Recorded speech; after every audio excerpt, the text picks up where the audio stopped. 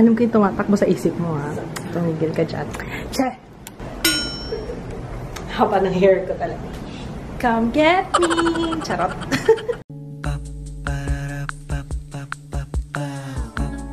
This is my family. Good morning, guys!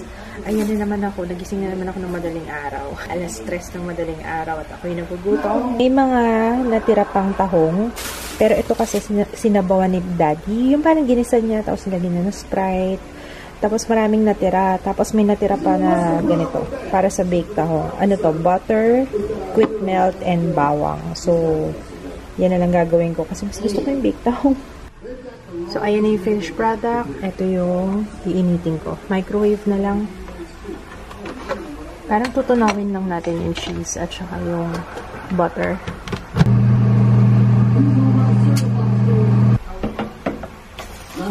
Ayan.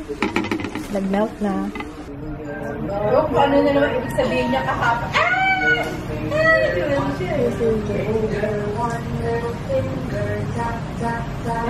Point your finger up. Up, Ju! Guys, andito si Katie. Hello! Naalala niyo siya yung, yung nagbigay ng vanity mirror. Kailan yun? Last year. Parang mga ganon. Oo. Ayun. Andito siya. Kasi yung mommy niya, interior designer. Andun sila sa kwarto kasi papagawa ni mommy yung mga, itong unit nila. Kasi wala pa talaga yun. May problema namin dito. Ang dami. Unti-unti nang dumadami yung gamit. Kasi nga tumatagal na. Habang tumatagal, kailangan na ng storage. Ayun sila, mom. Oo nga, wala sila. Kami lang ni kids dito. Tsaka si Ju. Si Ju tulog. Sup.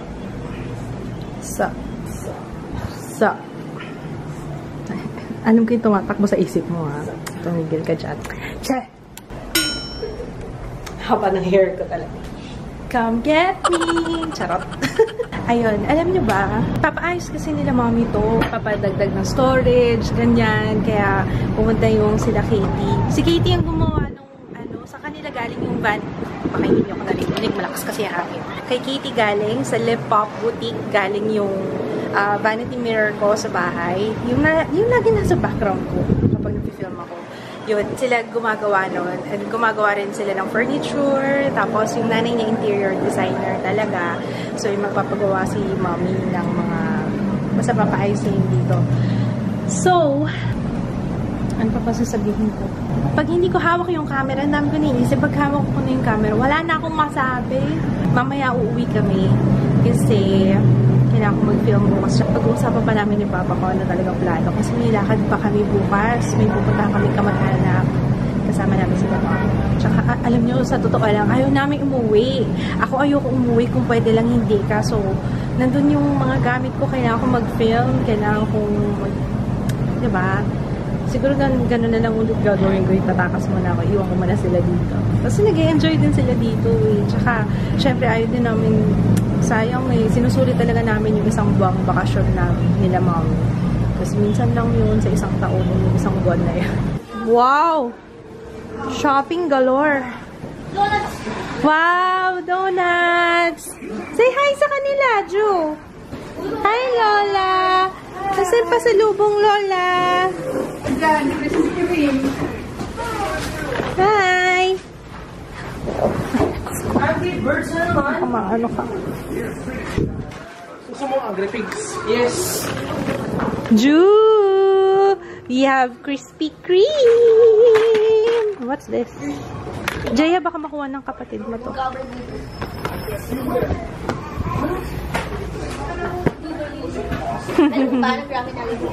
Wow! Sayang!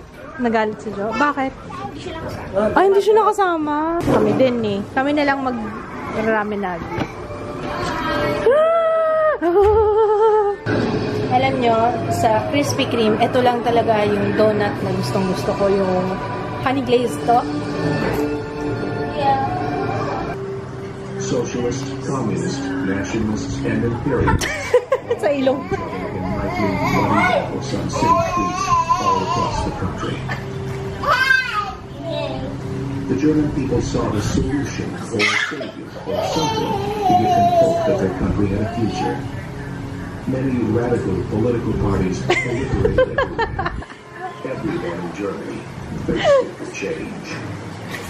One person who wanted change was a corporal in the German army, a decorated war hero who was recovering from pick it up. Ate, pick it up, ate. days of World War I. Ikaw mag-pick up. Upon his release from Munich, Binabasa ko yung comments dun sa Divisoria Hall. Bakit ang daming hindi alam na shock-shock yung tawag dun sa clamp? Or ako lang yung tumatawag dun. Mama!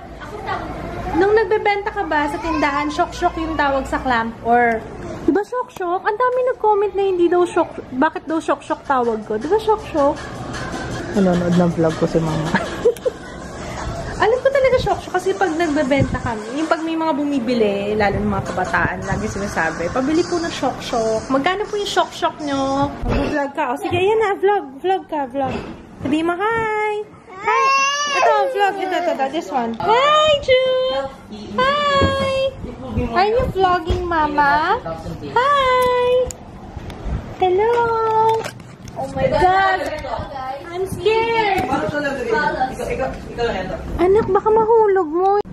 Nung nag-edit ako ng vlog, diba usually nilalagay ko yung last year na vlog. Ngayon ko lang na-realize, April 4. Mama, hindi man lang ako nakapag nung kay Ju, na-operahan si Ju April 4. Hindi ko, last year, April 4 last year. Parang hindi ko man lang naalala. So, ayun. Sa mga nagtatanong pala kasi, yung iba yata hindi mahanap kung anong vlog yon. Ang title is Strong Baby. Yun yung title ng vlog namin. April, siya? Wait lang ha. April 4 pa yun. Kasi hindi ako nag-vlog nung April 4. Nitong nakaraan. Yun yung time na na-operahan yung cleft ni Ju. Asan sa Ju? Come on, we're going home. Uwi mo na kami sa bahay at kumuha ng supplies. Ju!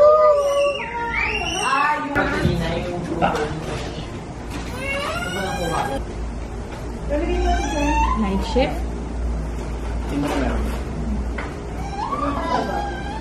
Invalid. Ayan na. Tagilid ka ulit. Bye, sexy mama. Bye.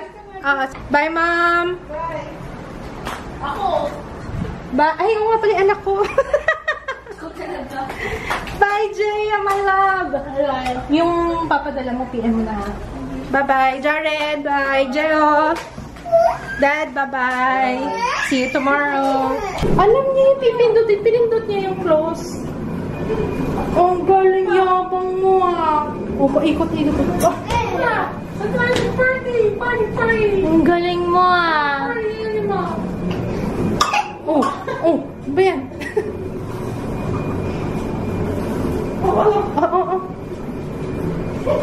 Close. Puro close. Baka mamaya mag-stop yan bigla. Halika na, Jo. Come on. Tingnan mo kanto.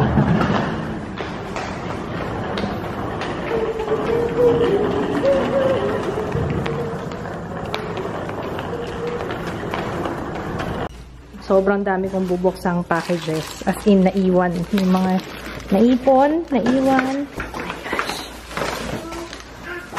Aba, pumwesto na. Aba. Guys, ang dami nating bubuksang package. Pero tomorrow na lang yan, ha?